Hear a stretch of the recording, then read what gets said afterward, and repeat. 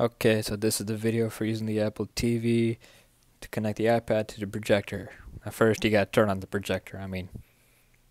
Yeah, you gotta turn it on if you want it to work. And then you also gotta wait for it to warm up and wait for the blue screen to appear where it's ready to accept some inputs. Epson, exceed your vision. I don't know what that means. And it should be there. Yep, okay, yep, there we go. Now it's ready to accept some inputs. Let's go to the Apple TV. Now, at the Apple TV, to wake it up in a sense, you gotta take out the power plug in the back. Right beside that, there's a squiggly symbol. That's where the power plug goes. You just gotta take it and rip it out. It's a bit of a pull, or I might just be weak and not be able to take it out. Who knows?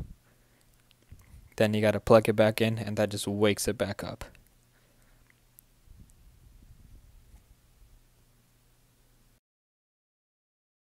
Then once you got it plugged in, you see that blinking light right down there. Gotta wait for it to be solid, a solid white light, and then that means it is good to go. Look at that, solid. Now that you got your solid white light, you can plug in the HDMI cable. Now you gotta find your handy dandy HDMI cable.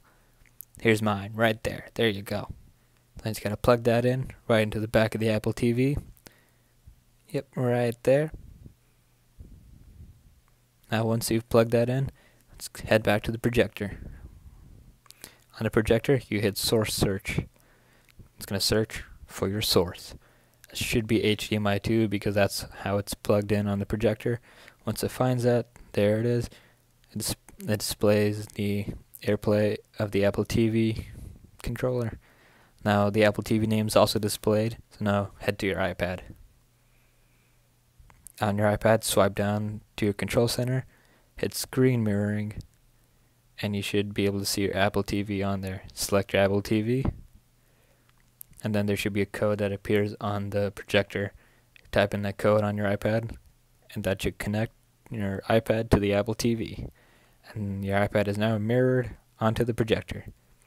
Then once you're done, you just swipe down your control center again, and then stop mirroring, and you're good to go. But as always, you gotta make sure you turn off the projector. And how do you do that? You press the power button not once, but you gotta press it twice.